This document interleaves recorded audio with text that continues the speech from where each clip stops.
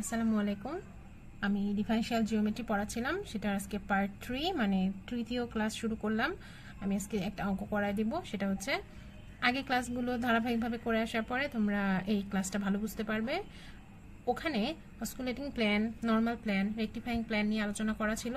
So এইগুলার সূত্রগুলো এখন আমার কাজে লাগবে এই অঙ্কটার জন্য। অঙ্কটা খুব ইম্পর্টেন্ট। সেটা বিভিন্ন সালে আসছে, 2003-এ আসছে, 7-এ আসছে, 12-তে আসছে,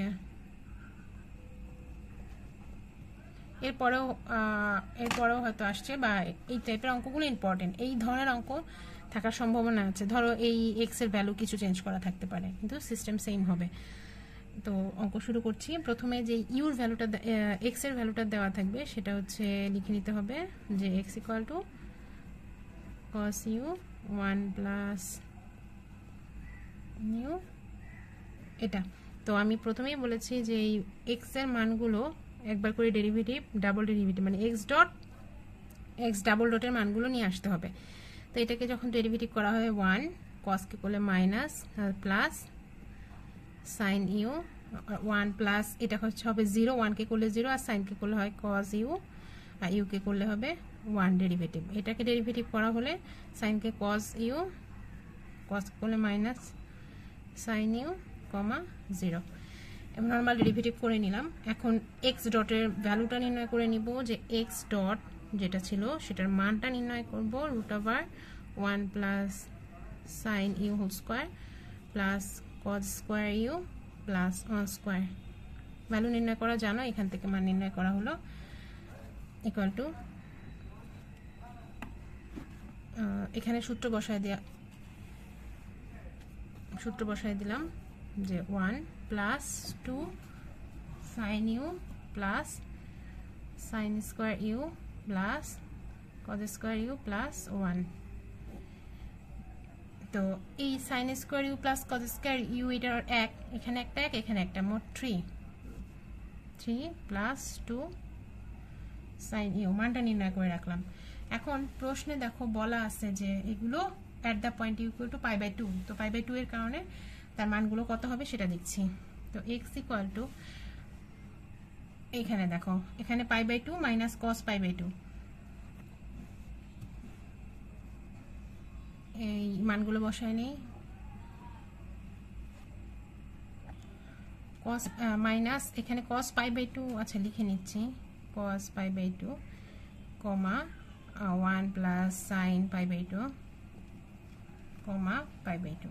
একটা বলে দিচ্ছি, বাকিগুলো আমি সরাসরি মান বসায় দিব। cos π/2 এখানে এটার মান 0, তো π/2 মাইনাস 0 হলো π/2, কমা এখানে sin π/2 এর মান 1, সো 1 প্লাস 1 2, আর এটা হচ্ছে π/2। সিমিলারলি এক্স ডটের ভ্যালুটাও দেখো, এখানে মান আছে এক্স ডটের ভ্যালু, এখানে সাইন ইউ এর জায়গায় বসাবো হচ্ছে π/2, তো 1 প্লাস 1 হলো 2 হয়ে যাবে, আর এটা হলো cos π/2 0, আর লাস্টে 1। আর এক্স ডাবল ডটের ভ্যালুগুলো হবে cos ইউ, cos π/2 এটার মান 0, তারপর হচ্ছে মাইনাস সাইন ইউ, সাইন π/2 ওইটা হবে -1, আর লাস্টে তো 0। তো এই কয়টা কোন পয়েন্টে এখানে মানগুলো বসানো হয়েছে, অ্যাট ইউ ইকুয়াল টু π/2, এই বিন্দুতে মানগুলো নির্ণয় করা হলো। তো এগুলোর সাথে আমাদের আরেকটা মান লাগবে, সেটা হলো ক্রস গুণন লাগবে। X dot cross x double ডটের cross গুণনটা লাগবে। ক্রস গুণন করে কিভাবে, I J K, x ডটের value হচ্ছে যে 2 0 1, এক্স ডাবল ডট হচ্ছে 0 -1 0, সো 0 মাইনাস মাইনাস প্লাস 1, তাহলে এটা হবে আই। পরেরটা হচ্ছে জে যখন নিব 0 মাইনাস 0, তার মানে এটা 0 প্লাস 0, আর কে যখন -2 0, এটা -2 মানে এটা হচ্ছে জেডটা, আর এটা কে। তো এটাকে আমরা সরাসরি এইভাবে লিখি 1, 0, -2, এইভাবে লিখি। আমি তাহলে ক্রস গুণনের মান বের করে রাখলাম। এরপর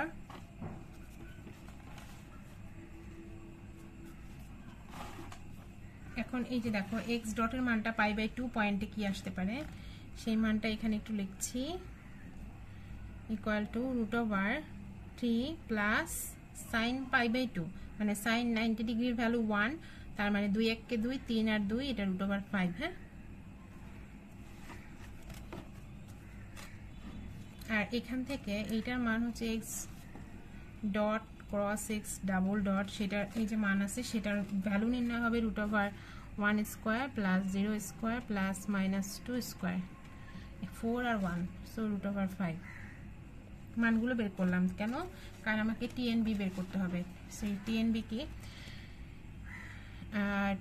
t vector equal to x dot divided by x dot এর মান তো x ডট কত ছিল x ডট হচ্ছে যে x ডট এর মান ছিল √5 এই যে x ডট এর মানটা ছিল √5 তো 1/√5 আর x ডট হচ্ছে এই যে 201 তো t এর মান পাওয়া গেল এরকম ভাবে যদি b এর মানটা চিন্তা করি b vector equal to x dot A মানে x ডট ক্রস গুণন x double dot divided by তার মান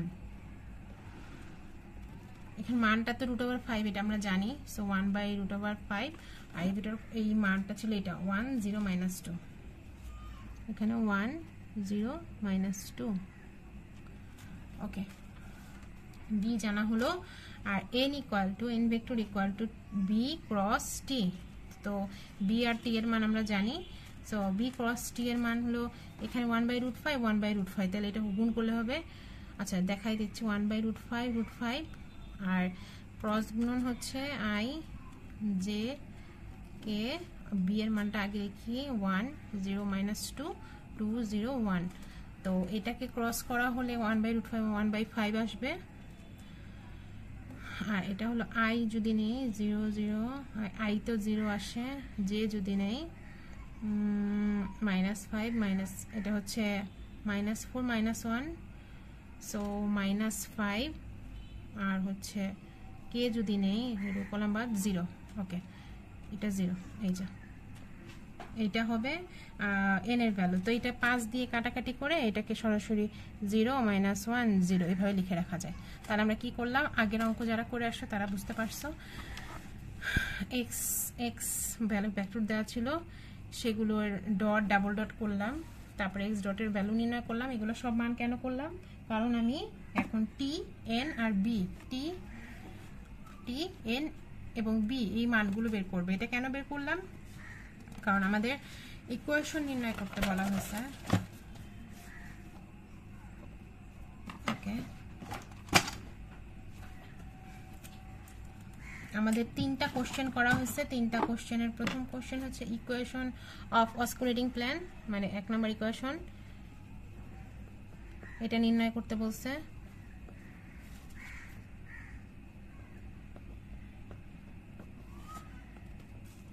অসকুলেটিং প্লেন এইটার সূত্র পড়াইছি আমি তোমাদেরকে প্রথম ক্লাসে ভিডিও দেওয়া ছিল y - x dot b equal to 0 এটার মান নির্ণয় করব তাহলে y বলতে কি বোঝানো হয়েছে y বলতে হচ্ছে যে xyz মাইনাস x বলতে এখানে মান ছিল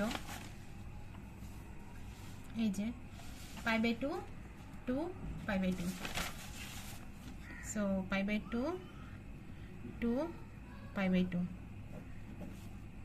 এটার সাথে ডট করা হয়েছে b এর মানে যেখানে 1/√5 1 0 -2 এটা 1/√5 1 0 -2 ইকুয়াল টু 0 সো এটা কিভাবে বিয়োগ করে x - π/2 y - 2 z - π/2 এটা হচ্ছে থাকলো ইকুয়াল টু 1/√5 আচ্ছা 1/√5 এই √5 তো ওই পাশে গিয়ে 0 হয়ে যায় সো এটা দরকার নাই তাহলে থাকে হচ্ছে 1 0 -2 কি করছি বুঝতে পারছো ওই √5 টা ওই পাশে গুণ করে বাদ দিয়ে দিলাম এবার যেহেতু ডট গুণ বলা হয়েছে আমরা ডট গুণ করব এই প্রথম পার্টের সাথে প্রথম পার্ট গুণ করলে x - π/2 থাকে তারপর সেকেন্ড পার্টের সাথে সেকেন্ড পার্ট হলো 0 ডট করলে +0 হয় প্লাস আর লাস্টে হচ্ছে -2 দিয়ে গুণ হবে এইটুকুকে তাহলে এটা হলো sorry -2 z - π/2 equal to 0 so x - π/2 -2z plus pi equal to 0 so x minus 2z pi থেকে minus plus pi by 2 equal to 0। এটাকে যদি তুমি লসাগু করো এটা লেখা যায় হচ্ছে 2x minus 4z plus pi, লসাগু করে দিলে ইকুয়াল টু 0। এই যে পার্টটা আসলো সেটা হচ্ছে ইকুয়েশন অফ অসকুলেটিং প্লেন। এটা একটা পার্ট আসলো মানে এক নাম্বার। এরকম 2 নাম্বার হচ্ছে equation of normal plan. Normal প্ল্যানের সূত্র হচ্ছে y minus x তার সাথে ডট হচ্ছে t equal to 0। So y minus x সবগুলো এক, তো সরাসরি আমি এইটা বসাই দিতে পারি। ওকে, তো সরাসরি আমি লিখব যে x minus pi by 2 y minus 2, sorry এখানে কমা হবে, আর z minus pi by 2 dot t এর মান কত 1/5 201 1/5 201 ইকুয়াল টু 0।